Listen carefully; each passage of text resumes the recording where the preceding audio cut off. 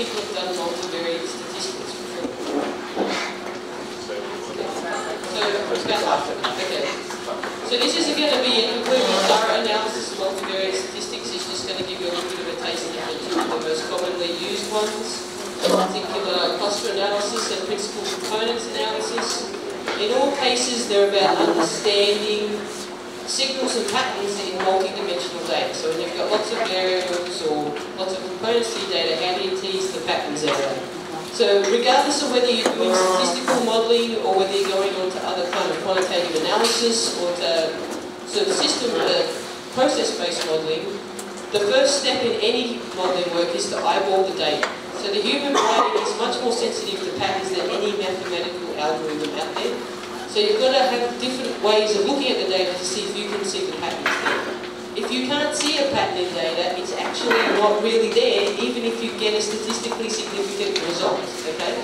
I can't tell you the amount of times I've sat in the IWC Commission and they've argued about whether there's a significant increase in Mickey whales and the slope of the line is about 1 millimetre over 100 years.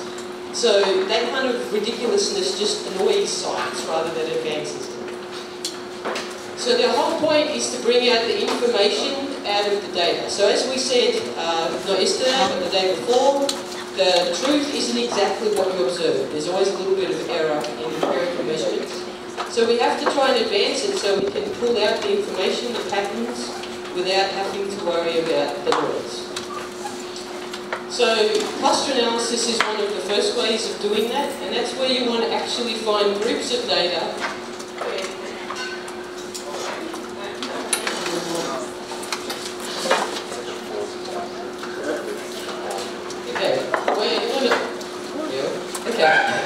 Where the distance between points is much smaller than the distance between clusters. So you're trying to minimize this guy's distance and maximize that distance. So these are the steps that you go through when you're doing a cluster analysis. You have to get rid of missing data and that kind of stuff. Then you have to pick which distance metric you want to do, how you're going to set the criteria for whether it's a cluster or not, and then to go through actually looking what the outcome is.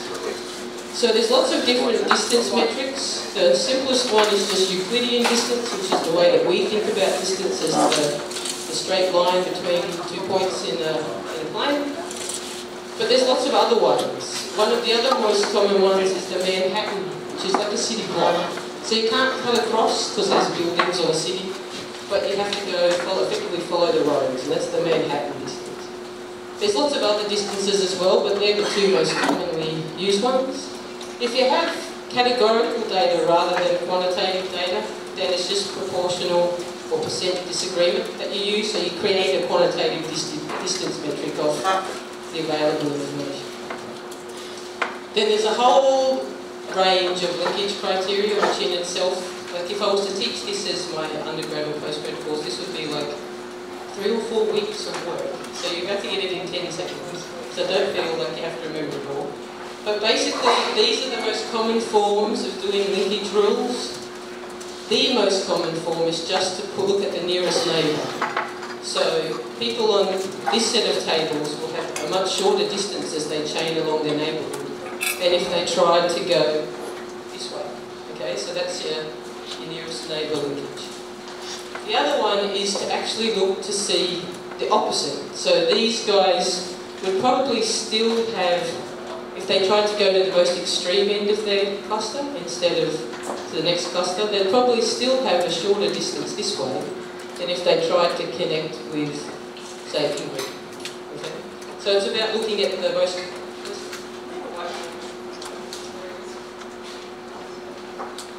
Actually, Ingrid, I need you through. And I need Steph, you through. So these are my data points. So if we stay there, if you can come around here for a second, and Steph, you jump in front. So if we measure from this person to this person, it's a much longer distance than if we're just measuring from this person to this person. Okay? Whereas in the simple linkages, you measure from the closest, so it would be from Steph to Priscilla. So it's about picking the point in the cluster to test. And it's really important when you have very spread out data. So the data points can sit down there. There's also a whole bunch of more complicated ones where you look at pairs of points, or you look at sums of squares of points, and it comes down to how lumpy your data is. Is it sort of in very clear tight lumps that even without doing all these kind of math things you can see that there's a lump here and a lump here? Or is there sort of clouds of data and you've got to look at whether the cloud is more closely associated? To give you a bit of sense of what that looks like. There's two different ways of doing cluster analysis. The partitional way, where you're trying to partition up space. So these are clouds of data points. And if you didn't have the red data, you could say that it's really clear that the blue and green are separate clusters. But if you think about the red, where there's this kind of smear, how do you put it into a cluster? How do you know it's internally consistent? And so you look at the distribution, the density of points is one particular way. So there's a much stronger density of points here than by the time you get out to this cloud. So this is about clustering this kind of messy data well, whereas this doesn't work very well. While you can still sort of see clusters, it's not really clear that there's a difference there. So you'd have to have extra information to help you determine that that's really a different cluster. And it gets harder and harder the more dimensions that you have, because you have more and more ways that different kinds of data points can overlap. The most common form of cluster analysis that people come across, though, is actually probably the dendrogram, where it's hierarchical. There's two ways that you can build these. You can either be divisive, which is the most common one. Actually, I'm going to plot the other way. Start with agglomerative, which is you start with everything being separate, and then you try to find things that bring them together. So a bit like the clustering, the colourful clustering we did on the trophic data in my talk the other day. Try and find things that bring them together so that you can build up ever more bigger clusters. And at some point you have a criterion where you say, well actually that's not got information anymore, it's two stuck together. So you draw a line across and say these are my separate clusters. People tend to, in genetics and stuff, or taxonomy, go back the other way, where they have everything pulled together and they branch it out to get the separate clusters, and that's the divisive approach. So this is the kind of one that we're probably more used to seeing, where you split it out down the trees. Where things in these clusters here are more similar to each other than the ones over there. Okay, so they're the steps. Like I said, it was a flying taste of cluster analysis. It's pretty simple in R. So this would do your whole cluster analysis in R. There's heaps of packages for it. So basically, if my data is the data set, you omit any missing data or you clean up your data. You might have to standardise it if they're on strongly different dimensions or there's quite a range of values. Then you apply a distance metric. In this case, we picked the Euclidean metric, but you can obviously use any of the ones. Then you have your kind of clustering method, and then you plot your outcome. So it's really a very fast way of doing it. And you can also put marks on there to show where you think the clusters are. So for instance, this is an example where we said that there's 5 different clusters at this criterion point, and it highlights what they are. Okay, so the next topic we're going to cover is principal components analysis. So before we get to that, has anyone got any questions on cluster analysis? Yep. So I have a collaborator. I get my 10,000 steps a day off of this cluster. I have a collaborator who really likes K-means clustering, but I feel like you have to do something before you know how many clusters you want to specify. I forgot to say that. Do you typically do a cluster analysis or PCA, or how do you get to the number? Okay, so she gets extra points because I forgot to read my slide where that problem was. So K-means clustering is a little bit a sensitive topic for the reason that was just brought up, because you have to define ahead of time how many clusters you think there are. So it's not as objective, I would say. So there's other, if we quickly race back. If we look at these things here, the K-means mean you do have to guess beforehand, and it can be an iterative guess, but it just doesn't feel as nice. But it is a very common method. It's by far the most common method, but you have to do this guessing. Whereas if you use distribution or density-based approaches, you've got less of those. But to really get to the heart of that, there's quite a large literature. So if you're doing a lot of cluster analysis, I think you really need to be aware yourself what the pros and cons of the different approaches are. Okay, so time for PCA. So I never appreciated how much pizza there would be in Brazil. But it would go to the heart of my statistical professor's his soul. He was a Belgian. It took me 3 weeks of his class to realise that X was actually just an X instead of some special symbol that I had to learn. And the way that he described PCA was with pizza, because he loved having pizza. Almost as much as I love having ice cream. And the way that he said to imagine a PCA was if you have a pizza on the sides, you can't tell what's really there. But if you turn it over, you just rotate it, you have a very good idea of what's in that. So again, if you think of the pepperoni as the data points, if it's on the sides, you can't really see how those data points are really spread out. They all kind of appear on top of each other. But once you rotate it, you can see the patterns. You can see them more spread out. That's basically what happens with a PCA. So if you pick your dimension poorly, then all of the data points come very close together. So these four would be on top of each other, these two would be effectively on top of each other, and so these four. So you're not getting much information out of it. But if you pick a different dimension, they're much more evenly spread out, and the variance is maximised. And that's what you're trying to do with PCA. You're trying to re-rotate the data so that you spread it out. So you cover as much variance as possible so that the patterns are clearer. The eigenvector analysis, for anyone who actually does lots of maths, is just the direction of this axis. And the eigenvalue is the amount of variance explained by doing that rotation. So if we look at this, for instance, on this kind of axis, if you tried to plot these data points without the colouring, you wouldn't realise that there's actually two different area sort of clusters in there because they're all overlap. But if you rotate it, like where those lines are, so you get the new axis, you can see that there's clear groupings in that data. And that's the value of PCA, particularly in really high dimensional space where humans don't easily think. It can turn things around so you can see the patterns more clearly. So, and on top of that, you can then put in sort of covariates, potential drivers in the system effectively, so you can see what might be drawing out those patterns, what might be the dictating factor leading to those patterns. So for instance, in this example, temperature might be what's determining the red group, whereas effort applied to the fishing might be what's determining the blue one.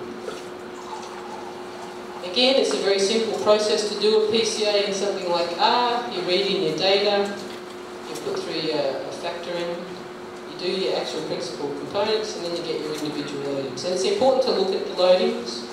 So this is the kind of output you'll get, and you can see cumulatively with the loadings what proportion of the variance is being covered. So what you're looking for is, this is an example where you probably put a break in here just because it's easy at 3 and 4 dimensions to imagine it, but there's no clear break in a set of principal components that clearly describe the majority of the information.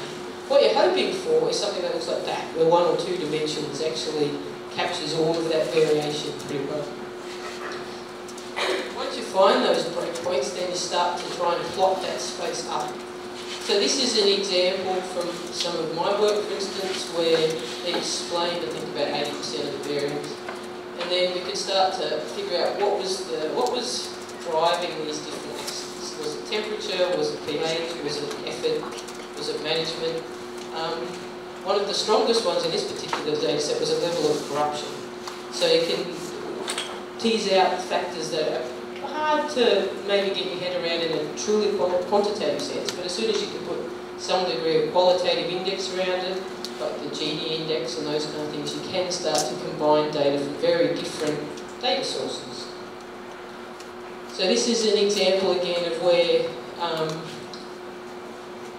we did it, there appeared to be some clustering, but it wasn't really clear till we started overlaying what extra information that we had. So I knew what the source of these different groups were. So this is some example output from some simulations that we did. And we knew that all of these simulations actually come from RCP 8.5. This is one where we hadn't allowed for any evolution. And then this messy part, though they did still actually cluster out fairly well, was from the more moderate RCPs. So effectively you could have, there wasn't a huge effect on the system when there was regime shift, which was the simplest split you could see in that But even within that, you could actually tease apart cumulative effects versus just straight single things like fisheries because of that additional knowledge we had to overlay on top. So PCA is a really good way of starting that and starting that exploration. And in some cases, it's the end point with the paper. But in a lot of the work that I do, it's like the qualitative modelling that we talked about the other day would be the first step. PCA analysis of the different things is the second step. You do your modelling and then you use statistical properties again at the other end. So that's a little warning to come again from my aged statistics professor, was that while we apply statistical methods to model output, like PCAs, we have to be a little bit careful because we actually fundamentally break one of the principal assumptions of statistics, which is that you don't actually know the true underlying model. In this kind of output, we do know the true underlying kind of model. So you have to be a little bit careful how you use the statistics, but most of the statistical methods will still actually work. And there's many different ways of representing that. So you don't have to represent it in these kind of plots. Art has a zillion ways of plotting anything, and this is a way of actually looking at all of the different principal components that come out of the data and colour coding by some criterion that you have to see how whether the patterns are still there if they break down, because they start to do over here. Okay, so the last part is to look for influences. So particular data points that are outliers or have quite a lot of leverage in a data set. So, I forgot to draw it again, but so just imagine you have a straight line piece of the data all lines up in a straight line. If it's a data point at the very extreme end and it's kind of off there by itself, it has a lot of leverage on that line, the shape of that line. It doesn't mean it's necessarily an outlier, but you still have to be a bit careful about it because you don't have supporting data points around it to make sure it's really right on the line. Whereas back at this end where you've got lots of data, a point way above the line is obviously an outlier. It doesn't have as much leverage because there's other data points holding the line down, but it's obviously an outlier that's still influencing the result. So an influence plot shows you which points are having that kind of pressure on the results that you're getting. So these clouded points out here have much more leverage or residual because they're an outlier than these clouded points out here that were sitting on the main pattern. So it's always good to do that kind of analysis so you can figure out how much of the story you're telling is dependent on a single data point, given that we're never sure how true those data points really are. So that's kind of the two main ways of doing multivariate statistics. There's shitloads of other ways. Factor analysis is another way that has been used quite successfully. Instead of looking at the total variance, it looks at shared variance within properties. So one way that this has proved very helpful in quantitative modelling is you can do a factor analysis on the sensitivity of your parameters. So for instance, in Atlantis there's, I think it's how many, so I'll make a number up which is pretty close to the ballpark, about 10,000 parameters. Of those, there's only about 6 that really make a huge difference in any one instance for any one species. But we figured that out in 2 ways. One, I've been doing it for 20 years, so I have 20 years of experience. If I pull that, nothing happens. If I pull this, something big happens. But I also had a PhD student who went and did his PhD on effectively doing a factor analysis of my PhD. And at the end of that process, he came out, thankfully, with the same set of parameters that I thought were important, so that was good confirmation. But it is a way of exploring that space. We couldn't do a classical sensitivity analysis on my PhD because it would have taken longer than the known universe has existed, and no committee's going to wait that long for you to hand in your thesis.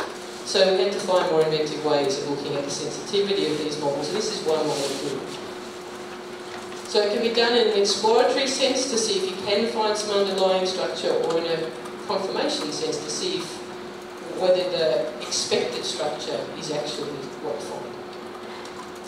Similarly, with canonical discrimination analysis, you're looking at combinations and correlations in internal features or internal properties. It's used a little bit, well, it's probably used more in ecology than I appreciate because I really am not keeping up with all of the literature these days. But it's used quite a lot in the broader world by credit score agencies, national security where they do a face check at the US border, those kind of properties. So this is where a lot of those multivariate statistical processes have been put to a great extent, but it also means that there's a lot of software and a lot of routines out there to help you do the same kind of stuff. So if you're say, for instance, collecting video data on an underwater trawl, there's quite a lot of these kind of analyses now that let you do pattern recognition so that they count the fish for you, or they count the coral number for you without you sitting yourself in a dark room and boring yourself to death for years by watching very slow benthic trawls go past. The other way of doing, probably the last method I'll cover, is the multi-dimensional scaling, which is just another way of trying to understand the structure inside your data, particularly high-dimensional data. It has many more, well, it has pros in the sense that it doesn't make assumptions that you know what the underlying structure is already. So whereas K-means, for instance, you had to guess the clusters beforehand, you don't have to make any of those kind of assumptions with MDS. It's up to you, there's no prescribed distance metric to use with it, you can use any distance metric you like. But on the other hand, it's incredibly slow. Not so much if you've got a supercomputer around or something like that. Modern computers are making that easier all the time, but the bigger the data set, the slower the process to do some of these.